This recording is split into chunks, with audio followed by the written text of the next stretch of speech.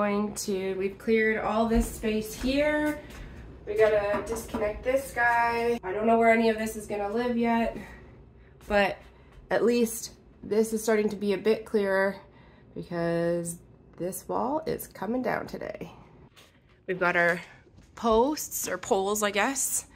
So those are gonna be set up, and then we're gonna have this vapor barrier, and we're gonna try and create kind of like a tunnel with an air mover going out one of the windows, so that as we're knocking down all this plaster, hopefully the dust will be just moving right out the window and we won't be getting too much of it coating stuff on the inside.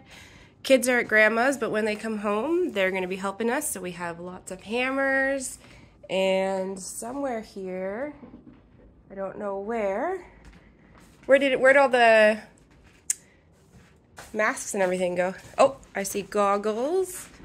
So everyone's gonna get safety goggles.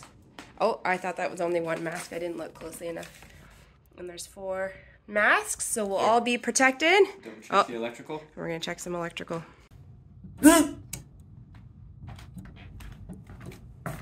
He's done that to me so many times, it doesn't even scare me anymore. I wanted to take this opportunity to say welcome to my channel, and if you are new here, welcome, or if you are returning, welcome back.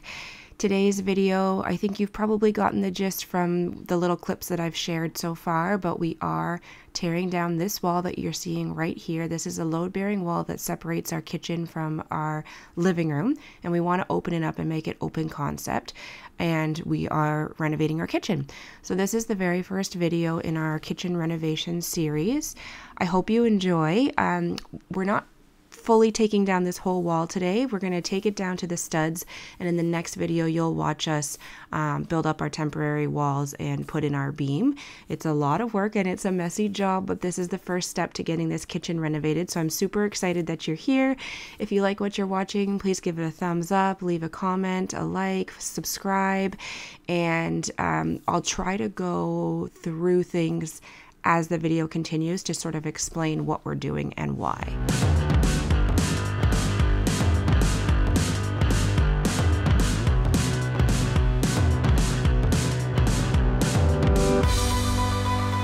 Alright, cupboards are empty, ready for demo. Some stuff that I don't use all the time, Andrew's taken downstairs for me. And then the stuff that I'm quite sure I'll still be using during demo, like for the next couple weeks, like our pots and our pans and everything, are going to stay up here in bins. Andrew made the good call of bringing up the lids to cover them for now while we do the demo, and then probably what we'll do is maybe just have them like lining this wall open so it's easy to access. So we just kind of got to figure out homes for this stuff, and then we're pretty much cleared to start demoing the wall.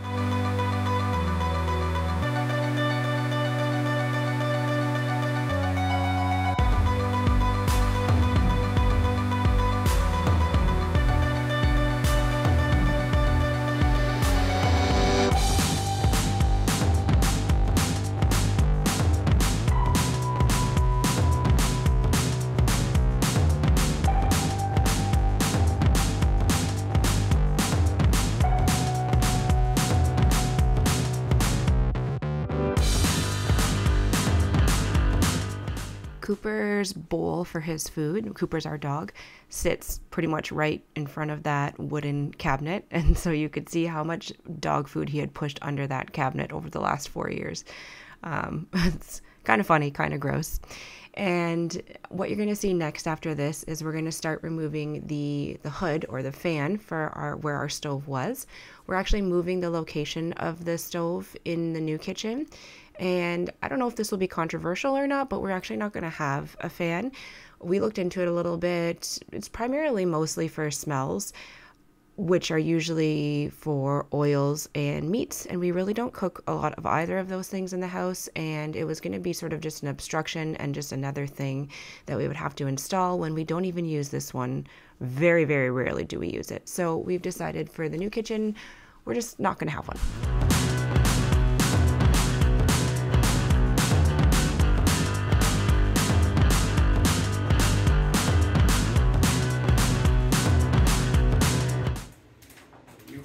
That wall there.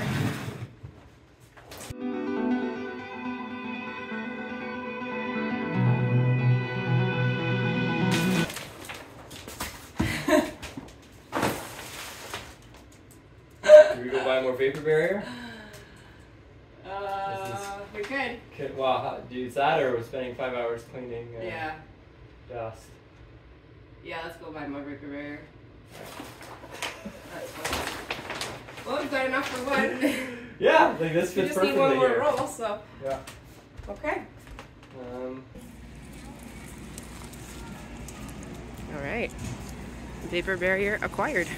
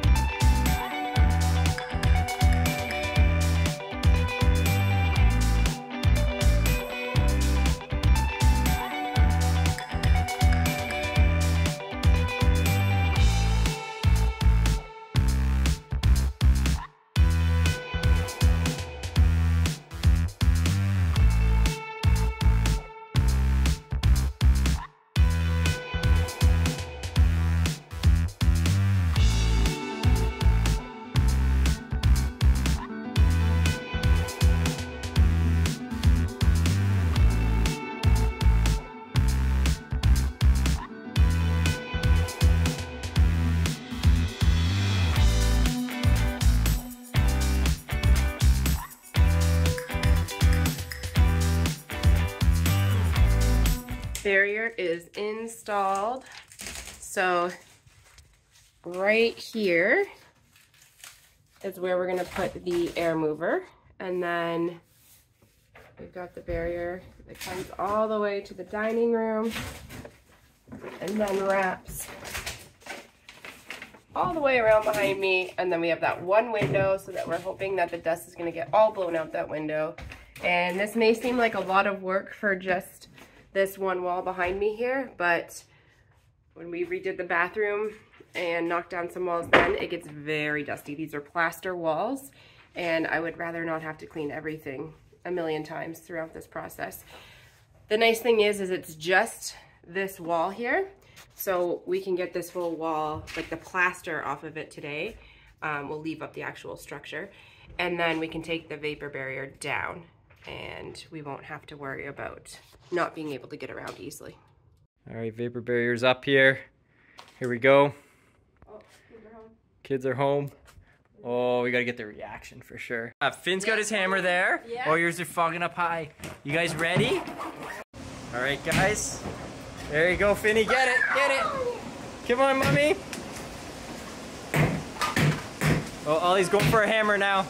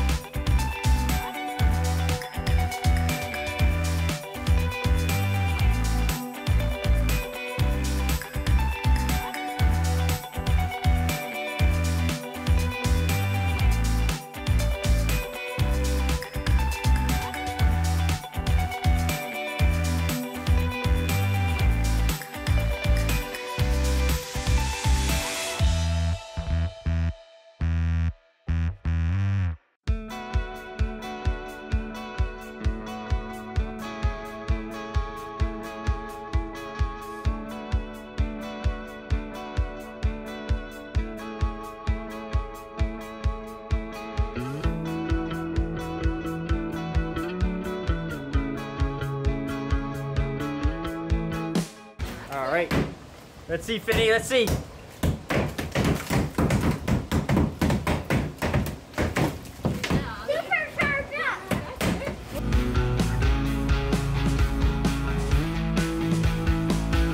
If you have never had to demo a plaster wall, and you never have to, try to keep it that way. It's fun in the sense that you know you're creating some change in your home that is purposeful and intentional and is something that you want, and it's going to be an end product that you're really proud of. But it is a lot of work. I will confess, I am not a renovator. I don't have a lot of experience with tools, And yeah, it's a lot of work. Swinging a hammer is a lot of work. I have a lot of respect for people who do this every single day because it's tiring. We got the kids involved. They quickly lost interest and decided they wanted to watch some TV while we did this.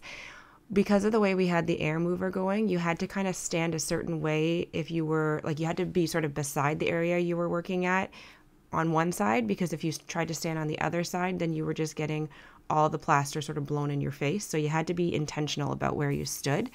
I got so much plaster in my hair and down my shirt into my bra, and it was getting caught on my back brace. And yeah, it is a labor of love for sure.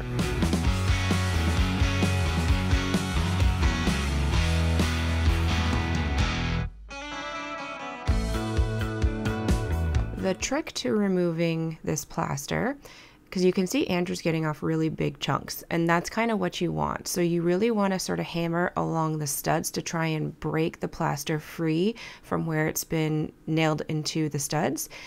And then that way you can kind of pull it off in big sheets. If you're just sort of hammering like willy-nilly and you don't really have a rhyme or reason to it, you're going to just be getting little chunks, and it's going to just be sort of breaking, and you're going to make a huge mess for yourself. It's sort of inevitable, but if you can try to get it off in bigger chunks, then that's the more ideal way to do it. And once we got all the plaster off the one side, you can see Andrew decided to kick his way through the wall. We have made our way through to the other side, so it is time to take down those upper cabinets so that we can start knocking down this side of the wall, which has the plaster and the backsplash.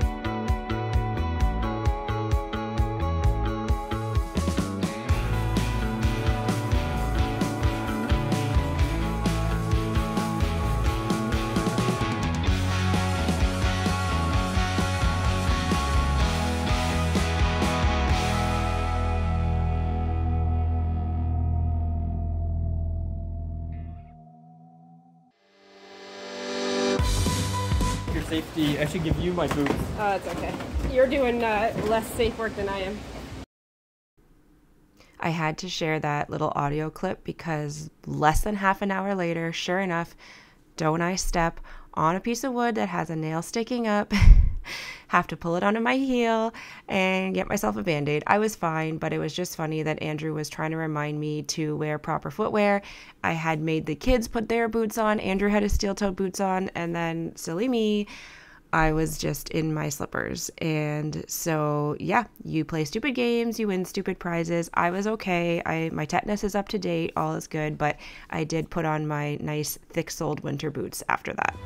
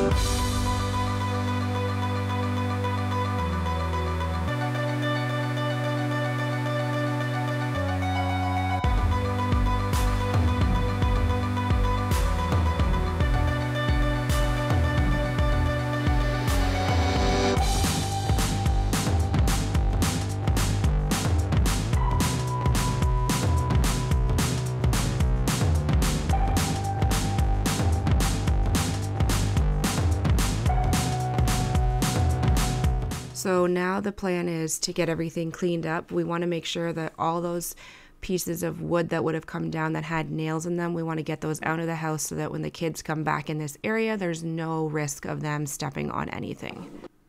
I actually really enjoy the cleanup portion of the demo because it's like the hard work is somewhat done, and now you get to clear it all off the floor and really see what you've done. When you're cleaning up, especially I guess with this plaster, you feel like you should be able to fill up your garbage bags, but the plaster is very, very heavy. And so I usually fill it about halfway, sometimes not even, depending how big the plaster pieces are. And then I get Andrew to test it because he's the one lifting it all into the truck and then taking it to the dump and then lifting it all back down onto the ground again. And so usually we can get them about half full before they're like very, very heavy. And or if you fill them any more, you'd probably be ripping the bag. So yeah, you kind of go through a lot more garbage bags than you would anticipate. But there's just something about this portion of the cleanup that I really, really enjoy. So this is day 2. This is the next day. This was Monday. I had taken the day off and the kids were at school. So we are now finishing the last bit of demo for this wall. So we had to get rid of this cabinet that was under the cupboard in the corner there because obviously we couldn't pull down the wall in that section with this cabinet still there.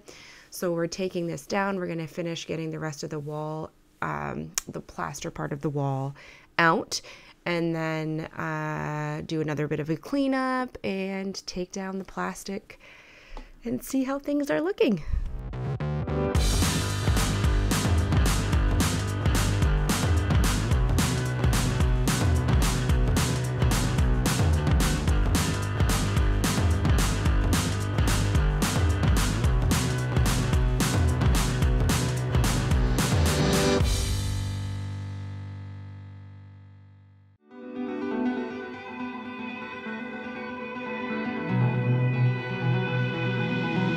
So we're gonna take down this part of the wall that is not load bearing. So I just wanted to show you, we've got the saws all out here and we've got all these blades for it. And I just learned about this. So see here, this one says wood with nails. So this blade can be used if you're gonna cut through wood that has nails in it versus some of them, let's see if I can find one, like this one's just for metal.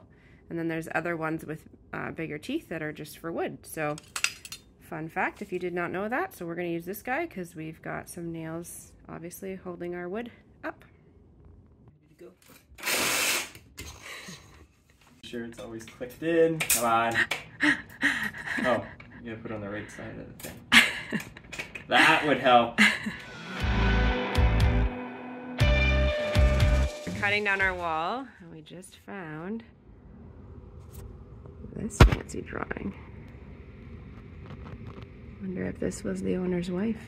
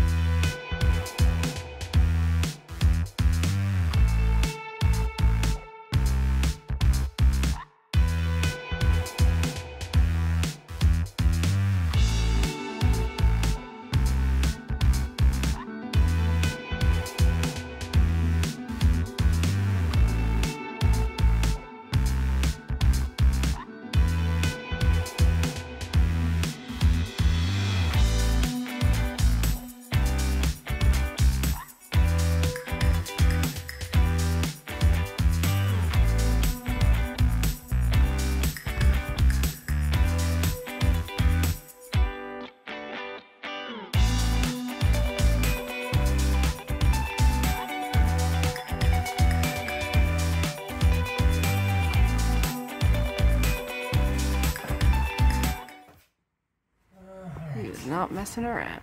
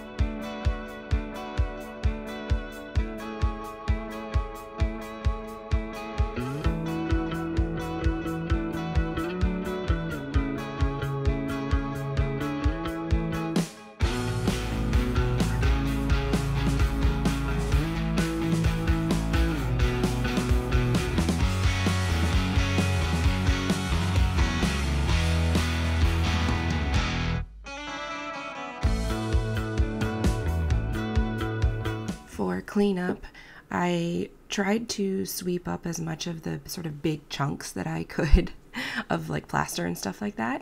And then we brought in the shop vac, but probably about 10 minutes into using the shop vac, we started seeing sparks in like I think it's like the air intake area, and we were smelling smoke, so we decided to stop using that.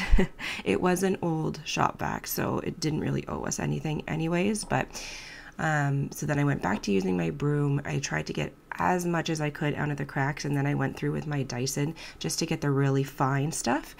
After this, Andrew did actually go ahead and clean the filter of the Dyson. He's always really good about remembering that. I never remember to clean the Dyson filter. So he did that so that it wasn't all full of dust when we go to clean the rest of the house. So really what we're trying to do here is get as much of the dust and tiny, tiny little chunks of plaster and all that dust up off the floor. I'm going through with my mop the first time. Look how satisfying that is. This felt so good because you just feel like you're so close to being done this part of the project. So I mean, my mop head was absolutely filthy after this, so I went over the floors once with this, and then we were going to send our Brava out because after this we were going to pick up the kids from school, so we wanted to be able to pull all the plastic down and send the Brava out to do a second clean of the floors while we were out of the house, so that when we came back we wouldn't be tracking dust all over, and the kids would be able to go wherever they wanted, and we wouldn't have to worry about nails and debris and all those things. So this sort of signified the ending of the first big project of doing the kitchen reno, which was getting all the plaster off that load-bearing wall and getting that little section of wall attached to the load-bearing wall down. So I hope you enjoyed this. There's going to be tons more videos as we continue along with this renovation. I'm also going to be still posting some cleaning videos, and we're getting closer and closer to spring and summer, and I'm growing all my seedlings in the basement, so there's tons of fun stuff to come on this channel. Here's the final product of what it's looking like now. Hope you enjoy, and I hope you have a great day.